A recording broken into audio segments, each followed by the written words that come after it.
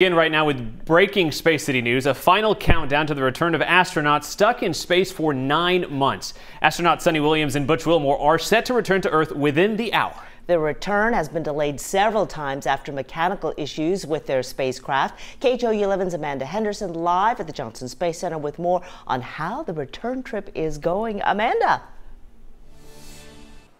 Well, it seems like everything is going exactly as planned, Sherman. When we were inside a building that's to my left, but that's where they've got the radio transmissions from inside the capsule going right now. Everybody's just waiting for that moment when splashdown is going to happen, when they can welcome home Butch and Suni. Obviously, they won't be back here in the Houston area for a couple hours. We anticipate that being a little bit later tonight around 10 p.m., but they are just so excited for them to be back here on Earth, because this was a 10-day mission. They were only supposed to be there for about a week and a half. That's now turned to 9 months. They were on the first ever mission with this particular craft when the thrusters started having issues, and that's when they realized there were some mechanical issues that they needed to take care of. So they were at the ISS for all this time. They were able to really take in a lot of detailed notes that they're bringing back with them, and now after several delays, this crew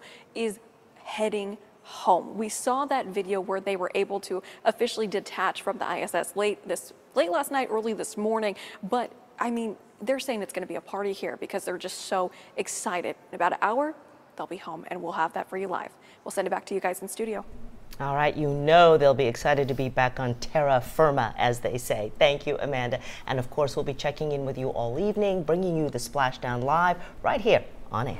Of course, here in Space City, a lot of folks will be keeping a close eye on that splashdown. All right, Pat Cavlin, this is happening, of course, along the Florida Gulf Coast. Big question, weather, any consideration? No, weather looks great. They couldn't have picked a better day to come back to Earth weather-wise. You can see the splashdown path here. The spacecraft will move its way over southern Mexico, over the Bay of Campeche, and then eventually into the northeastern Gulf of Mexico. The splashdown target's somewhere just off the Big Bend coast of Florida, and on satellite you can see there's not even a cloud in the sky, so weather could not be better across that entire path to the splashdown target.